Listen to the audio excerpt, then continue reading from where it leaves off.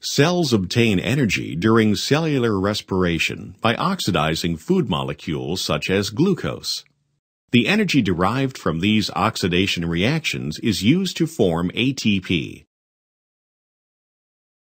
Oxidation can be defined as the removal of hydrogens from a molecule.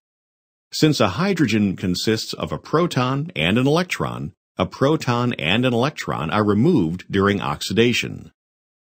Whenever a molecule is oxidized, hydrogens removed, another molecule must be reduced, hydrogens added to it.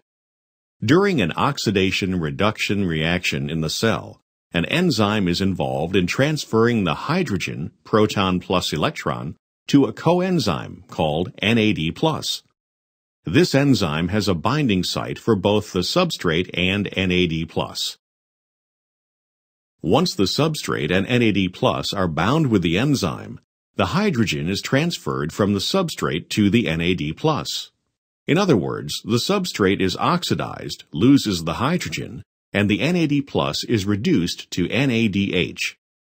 As with all enzyme-mediated reactions, once the reaction is complete, the products separate from the enzyme and the enzyme can be used again.